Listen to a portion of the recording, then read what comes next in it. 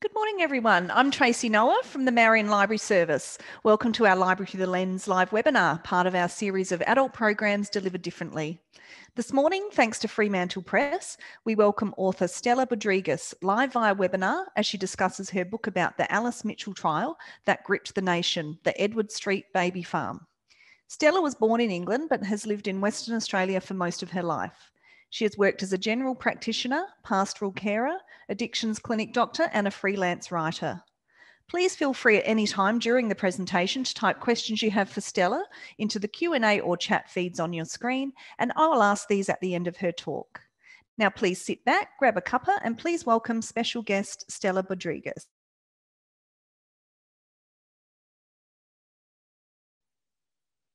Am I on? Thank you, Tracy. You are on. Thank you, Stella. Good. Yeah, thank you. So I'm very excited to be here this morning talking to you from Perth, where it's 8 o'clock in the morning. So if I seem a little dopey, I'm waiting for the caffeine to kick in. Adelaide is one of my favourite cities for reasons that I'll explain in a minute. I'd like to pay my respects to the Whadjuk Noongar people who are the custodians of the land around Perth. As I've been researching local history, I've come to realise how dark that history has been for most Aboriginal people, and I have great respect for the endurance that they've shown, the resilience and their determination to produce a better future for their children. As Tracy said, this morning I'm going to be discussing this book, The Edward Street Baby Farm. But before I do that, I'd like to discuss my first book, which was this one, Susan, because it was quite important in coming to write the Edward Street book. Back in 2015, I just retired from medical work. I was trying to decide what I should do, and I woke up one morning and decided I was going to write a book about Susan Mason, my great-great-grandmother. I'd been researching her history for many years, 10 years at least, and had written several articles about her for my family history blog. But I felt that I wanted to bring it all together. I found her quite fascinating because she was so different than me. She was illiterate. She was a very feisty lady who often finished up in court because she got into scraps with people, but sometimes took people to court because she was insulted by what they'd said to her. And she was also the mother of 14 children, which is rather more than my 2. So I started writing that book. It took me a lot longer than I imagined it would, because although I'd done a lot of research, I started trying to put it all together. I found that I had a lot of gaps that needed filling. But by 2017, I'd got a reasonably long book together. I was feeling quite pleased with myself, but I didn't think that it was the sort of book that a publisher would want to pick up, a story by an unknown author about an unknown woman. So I self-published that one. But the reason I'm telling you all about this is that Susan was born in Adelaide. That's my Adelaide connection. And she was the child of Irish parents. And at the age of 19, having had a fairly rough upbringing, she became a single mother. She became pregnant to an English soldier named David Wybrew. The baby was born. She was named Harriet. And then 3 months later, Susan was pregnant again to the same soldier, and this time they got married. And when David's regiment went back to England, Susan went with him, taking the second baby, but leaving Harriet behind, which seemed very strange. And so I started researching what happened to the children of single mothers in those days.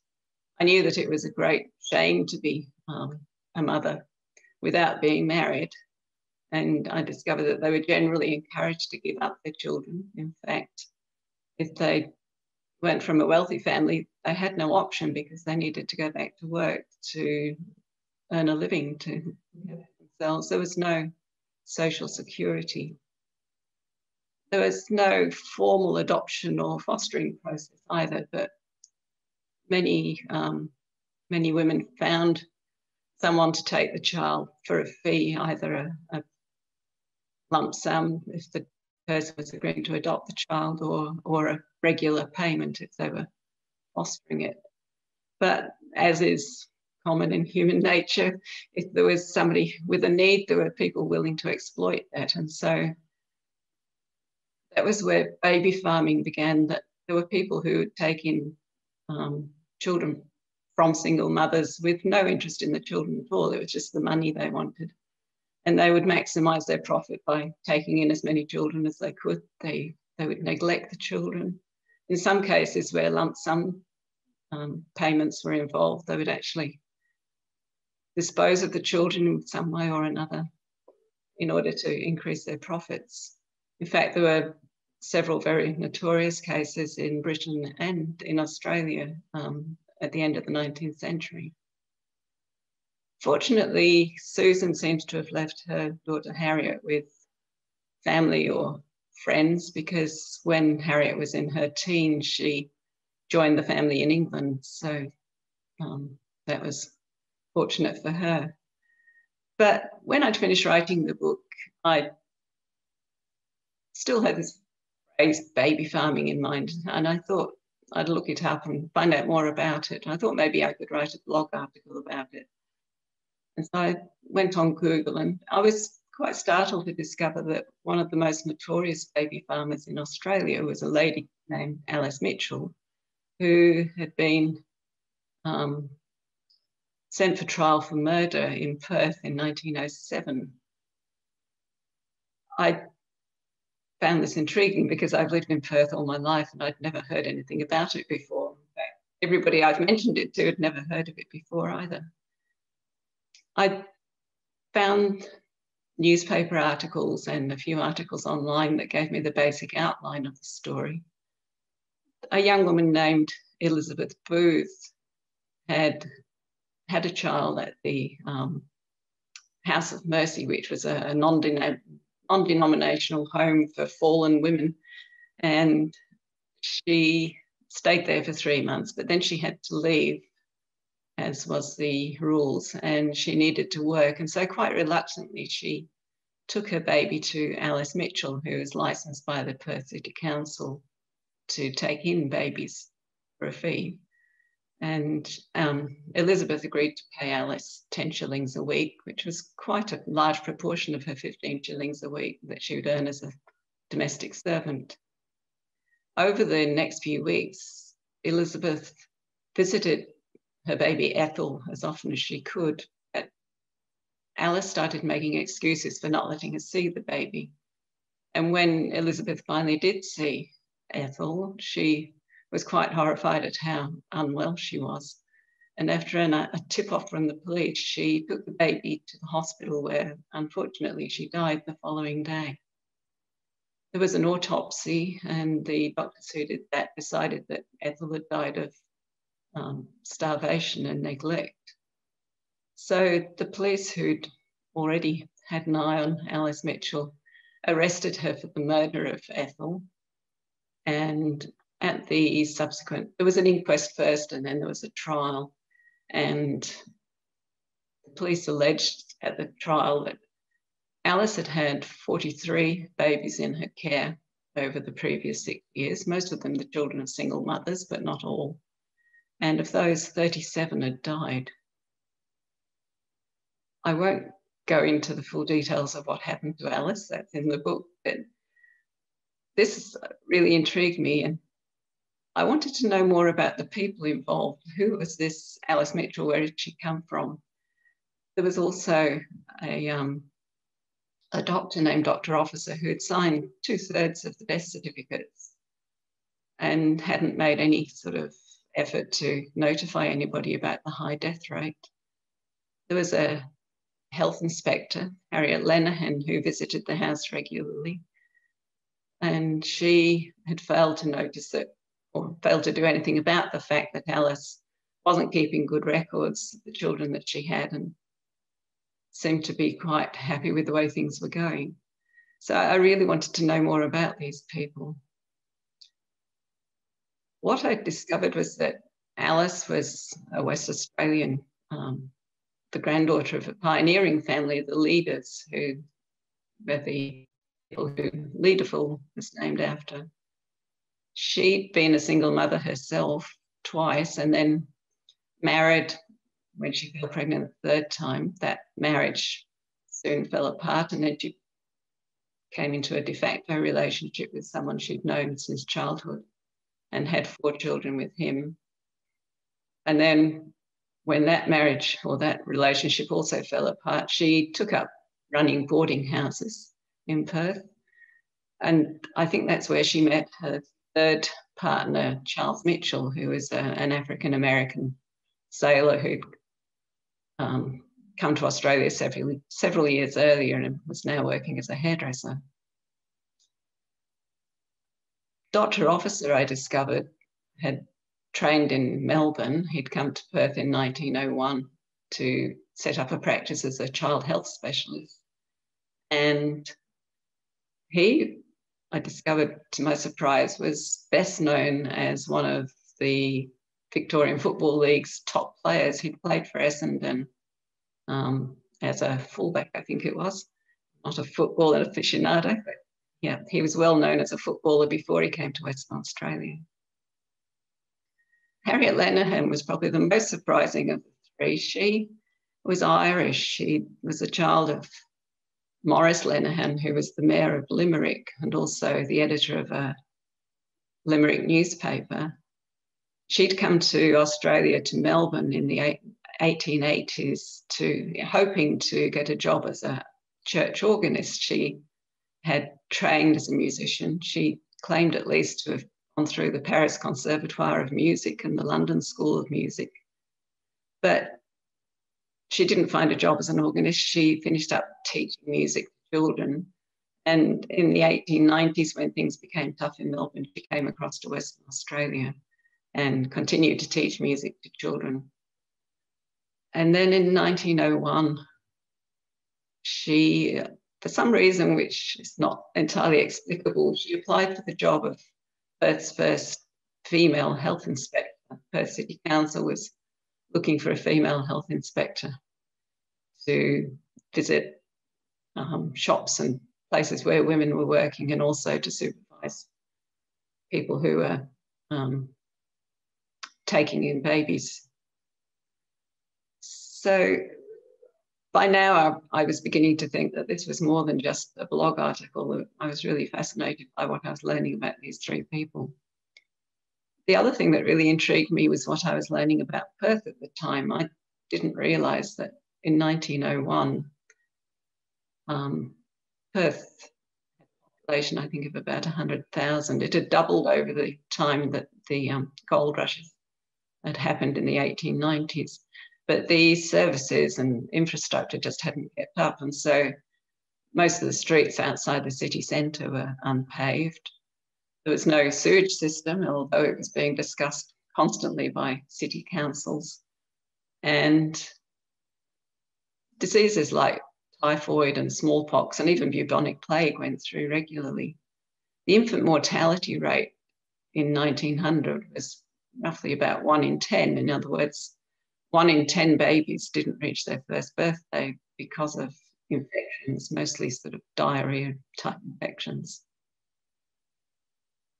Perth was also interesting in that during the 1890s, Western Australia gained self-government, and John Forrest had led the state through a lot of development, but he went off to Canberra in 1901 to take up federal politics, and there was constant changes of government following that and a lot of nepotism, and the pioneering families still had a lot of influence in Perth, much to the chagrin of those who'd come later who felt that they were being excluded. The other thing that came through as I was learning more about the case was the role of the newspapers in Perth.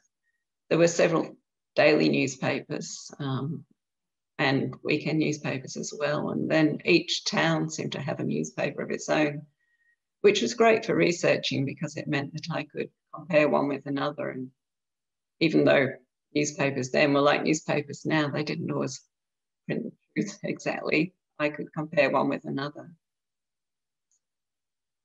So that was, once I discovered all that information, I decided that this was a book-length project and started writing. A lot of my information came from newspapers. As I say, there were lots of newspapers about. And newspapers in those days used to print the reports of trials in great detail, almost word for word. So that gave me a lot of information. The other place that I found a lot of information was the State Records Office, which is next door to the library here in Perth. What I found surprising there was that I'd order something from the index and then discover when it came that the packet contained a whole lot of information which I hadn't expected, which was really great. One day I ordered Harriet Lenihan's probate record just to find out what was in there. And when it came, there was not just the probate record, but also her will. She'd written a will while she was in Perth before she went back to Ireland late in life.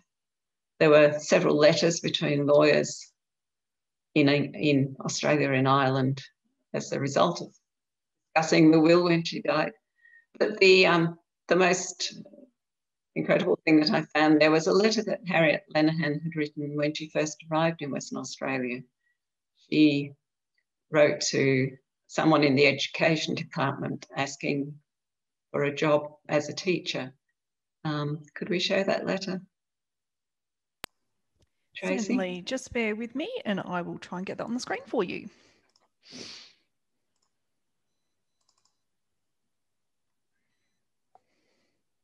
So this is just the first page of the letter. I won't read it to you, but it gave me lots of details about where Harriet had come from, what she'd done in the past, who her parents were, a whole lot of details that I wouldn't have got any other way. And it also gave me a very good indication of what sort of person she was. She was quite a character, really. She liked to blow her own trumpet and to drop names. The references that she used in the letter were the wife of the Governor of New South Wales and Cardinal Newman, who was the head of the church, Catholic Church in England. I don't know what the person who received the letter thought about these references, but that was the person that she was. Thanks, Tracy. The great thing about the case being a Perth story was that I was able to do a lot of research on foot. In fact, my poor husband, every time he went for a walk, would find himself in some place where Alice Mitchell or part of the Alice Mitchell story had taken place. One day we went down to the river for lunch and we just happened to be going past the Supreme Court as we were going back. So I suggested that we pop in there because that was where Alice Mitchell's murder trial had taken place. And I was very fortunate that the officer there, when I told her what I was looking at, opened up courtroom 2 for me and showed me around and explained how things worked. And that was really great because it gave me a sense of, when I was writing about the trial, I had a really good sense of where it had taken place, what it looked like, how things functioned in that room.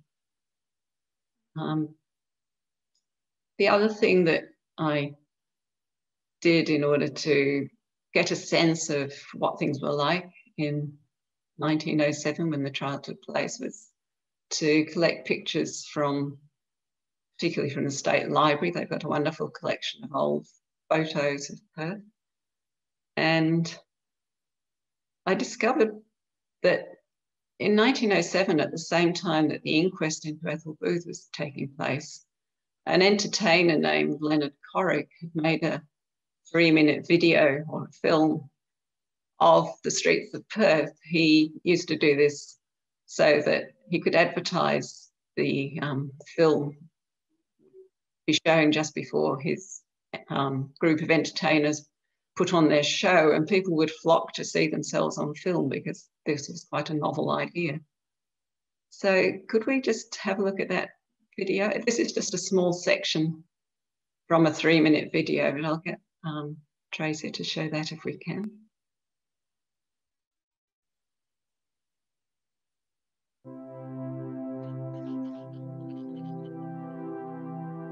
Sorry, that's not the right one.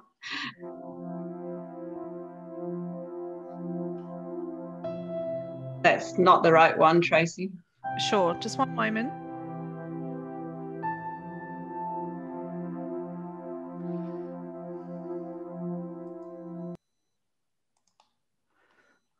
Sorry, my mistake.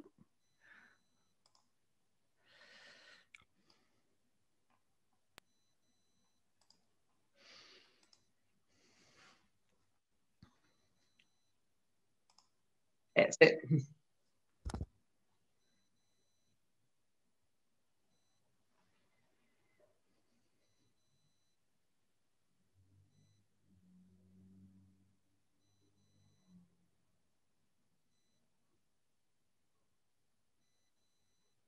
This was great for seeing what people were wearing and what the streets looked like in 1907.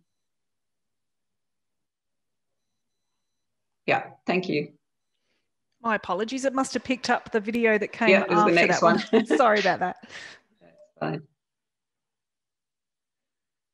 So as I say, I decided to write this story as a full-length book. One of the first things, though, that I had to answer for myself was, should I write it? I knew that there were descendants of the people involved in the trial still living in Perth, and what were the ethics of writing about somebody else's family history? I decided in the end, well, first of all, that no history would ever get written if you couldn't write about a story where there were descendants still living. But also, I wasn't going to be revealing anything from secret diaries or anything that wasn't in the public record. And I was also guided by the fact that when I'd written my biography of my great-great-grandmother, that was a fairly warts and all sort of history, but it had been well received by people who'd read it, who were descended from Susan.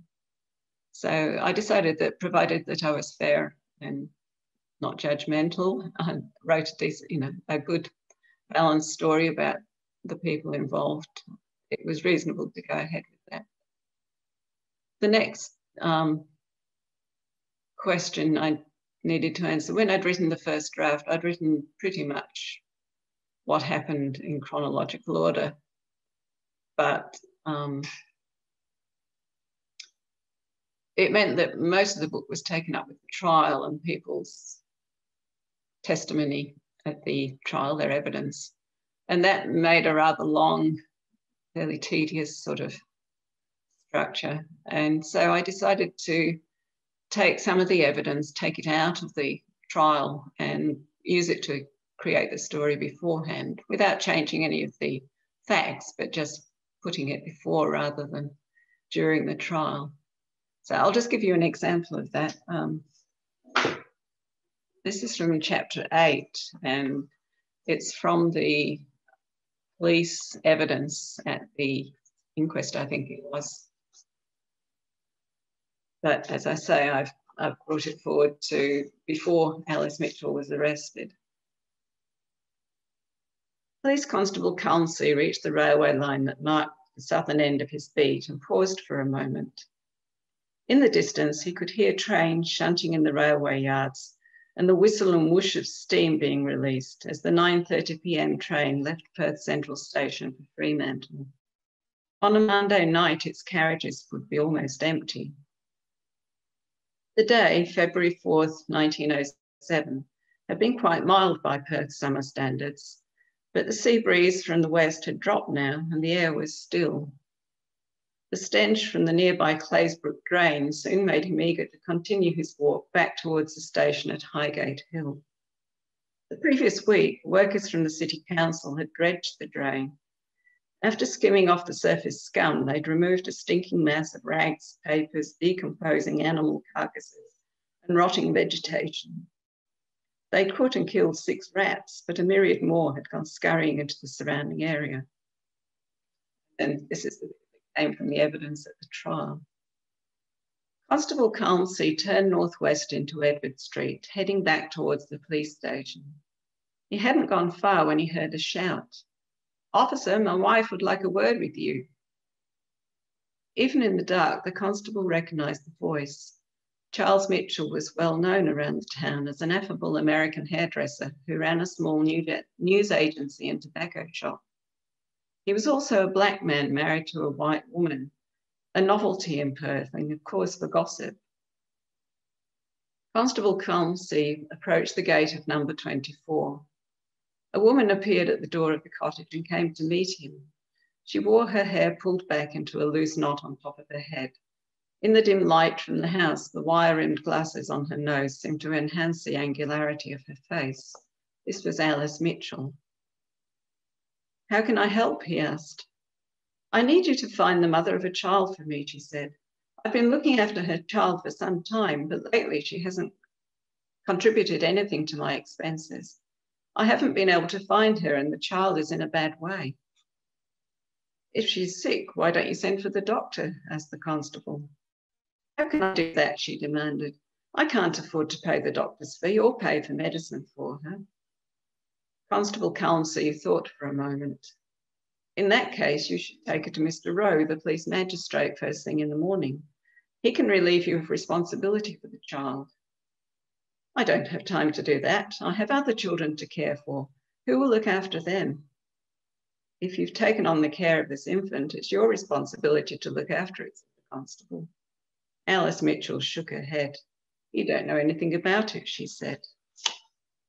So, as I say, that conversation was actually part of the evidence at the trial. The other thing I had to decide when I was writing the book was what to leave out. I got a lot of information that is hard to let go when you've spent maybe hours or even days trying to find it.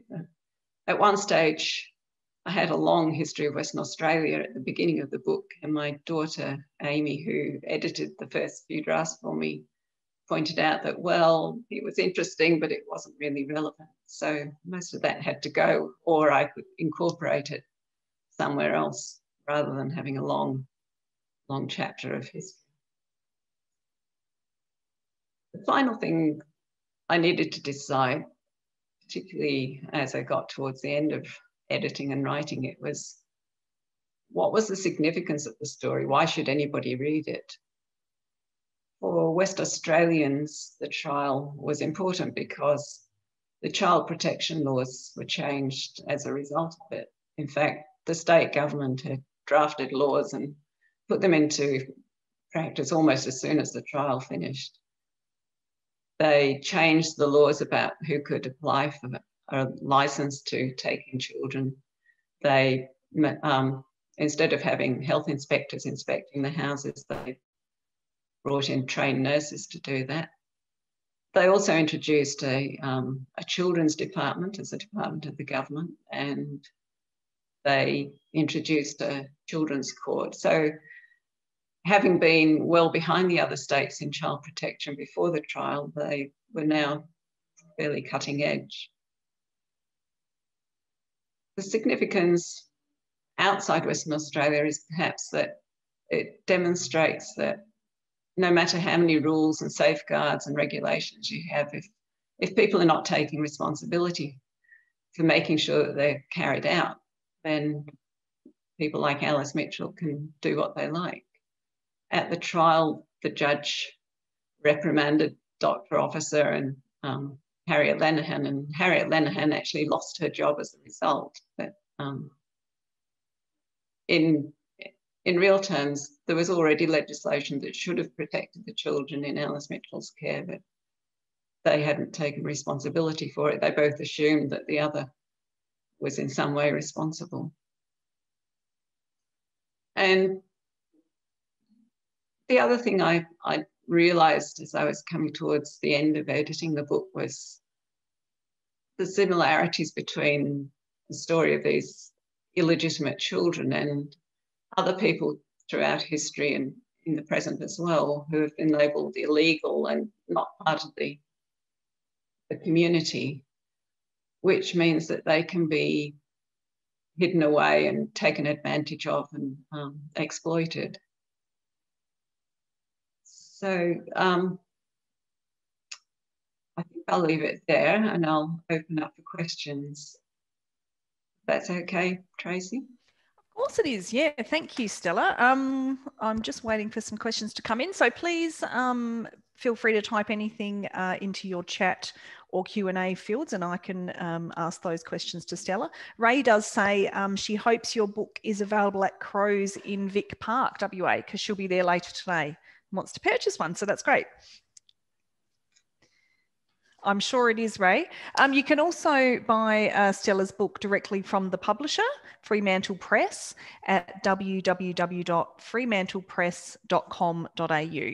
So I'd like to know, Stella, actually personally, how long it took you to write the book, and are you working on anything else, another book?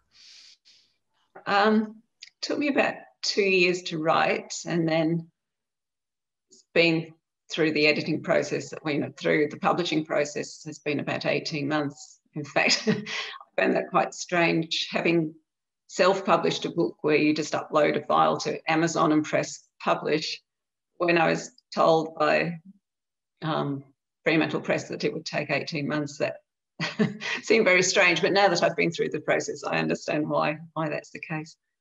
In terms of another book, yes, I have started. I've done the research to get going on a book set in the 1890s in Western Australia. I won't say more than that at the moment. Oh, I was hoping for a little hint, but anyway, that's okay. There won't be any bad women or and Ray also says she loves history, and you've given me many tips in the writing of her father's family history. So that's great. That's good. And what was your usual writing routine while finishing the Edward Street Baby Farm? I tried to sit down at 9 o'clock every morning and write maybe 1,000 words, 500, 1,000 words. I didn't always manage that. I had a little sticker on my computer that said, just trying to remember what it said. It reminded me that I didn't need to finish it today. I just need to get started. So. Excellent. And did you come across any specific challenges in writing the book? And is there anything you do differently writing your next book? No, as I say, perhaps the fact that I was writing about people who had living descendants and how would they feel about having all this exposed again. I think it had been forgotten by most people, so there was that side of things. Like I say, my poor husband, every time I open my eyes, I'd say, I've just been thinking about the book. What do you think about this and what do you think about that? I think because I had a medical background, I could understand the medical details that came up during the trial, and I had to make sure that I didn't assume that everybody else would understand them. So it was putting those into everyday language.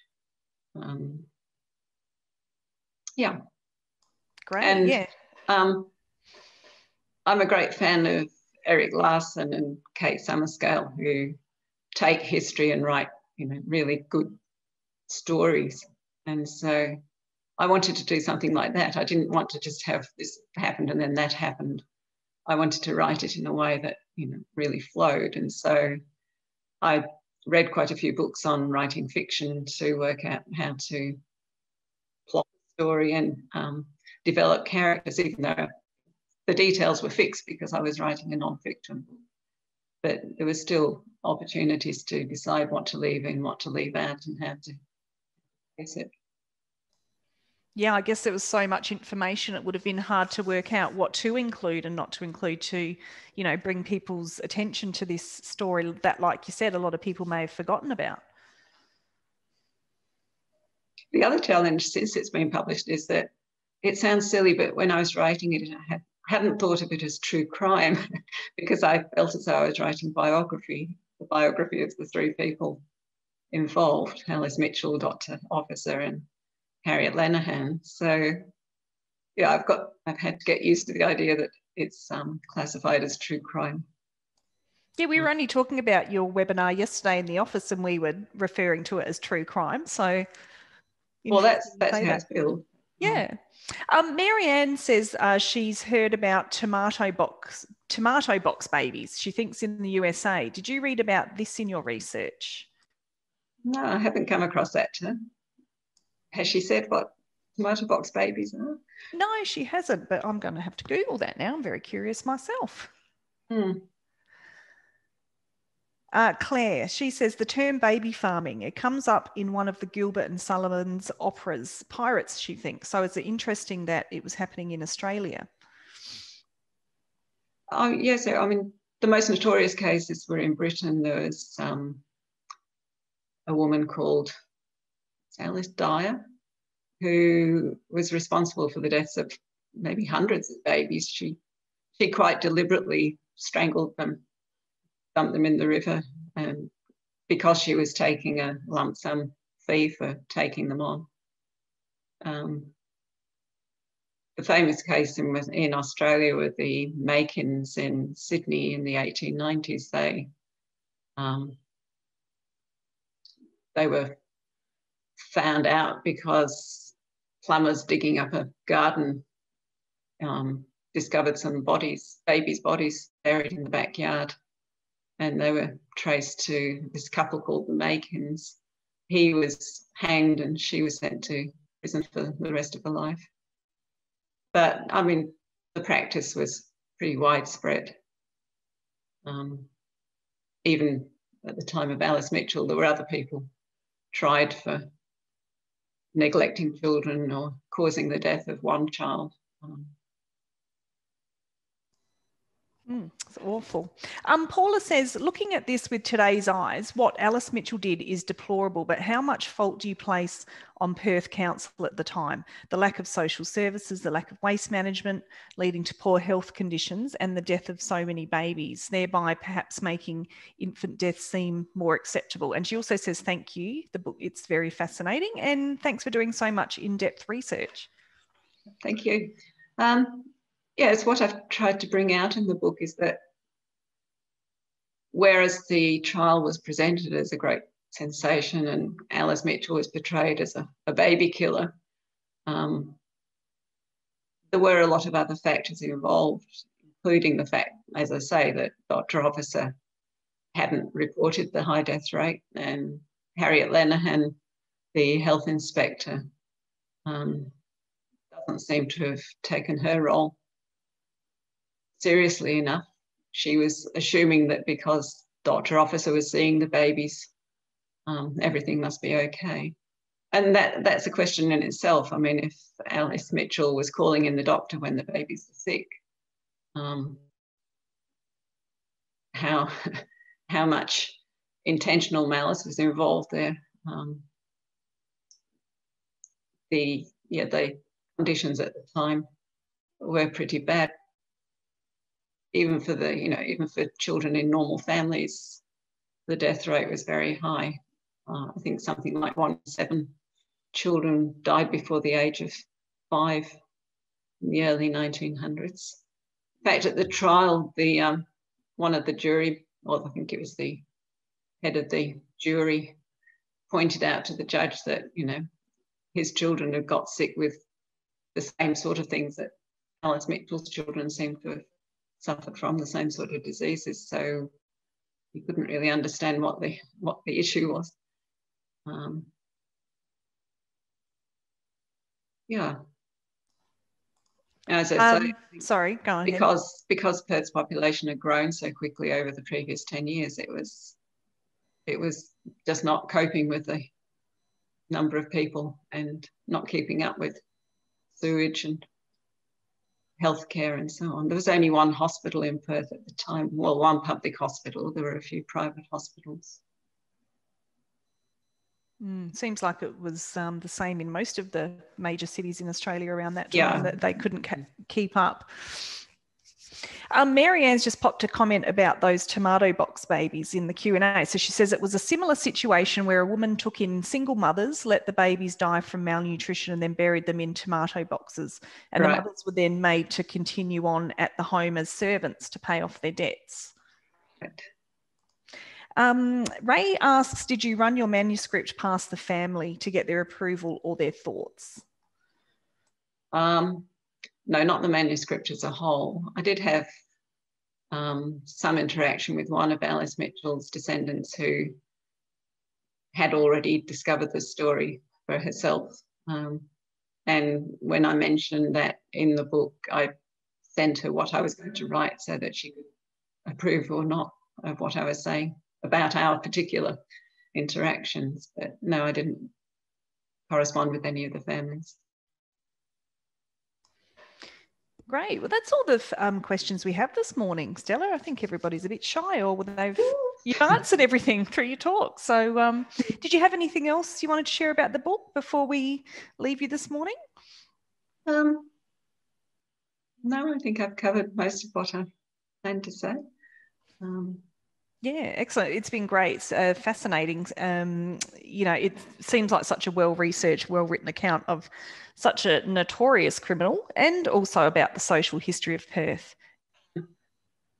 Oh, thank you. Yeah, and thanks also for telling us about your first book, Susan. I'll have to go and look that one up as well. So thank you so much. There's quite a bit about Adelaide in that one. Oh, great. We'll definitely go and look that one up. Thank you so much, Stella, for joining us all the way from Western Australia this morning. As I said earlier, Stella's book can be purchased directly from the publisher, Fremantle Press, at www.fremantlepress.com.au or at any local bookshop or good local bookshop. So please keep following the Marion Library's Facebook page, the City of Marion website, and check your inbox to be kept up to date on all of the upcoming Library Through the Lens presentations and workshops. And if you haven't already registered, please join us on Tuesday, the 16th of March, as we welcome author Julie Sprigg to talk about her heartfelt memoir, Small Steps, A Physio in Ethiopia. So thank you again, Stella. Thank you. And we hope you will join us next time. Thank you, everyone. Thank you.